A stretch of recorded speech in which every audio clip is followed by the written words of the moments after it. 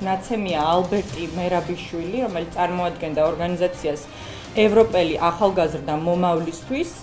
ეს ადამიანი ცემეს გორის საკრებულოს წევრმა კობა ბერიანიძემ და მასთან დაკავშირებულმა ადამიანებმა. იგი ძალიან მძიმედ არის ნაცემი, არსებობს ფოტომასალა, რომელიც ადასტურებს ამას. მოუწოდებთ ხელისუფლებას, რომ დასაჯონ მათივე საკრებულოს წევრი უსწრაფესად, რადგან ამან იქონიოს გავლენა დანარჩენ სხვა უბნებზე და საჯარო მოხელეებზე, რომლებიც ძალიან აქტიურობენ სხვადასხვა უბნებზე მთელი ქვეყნის მასშტაბით.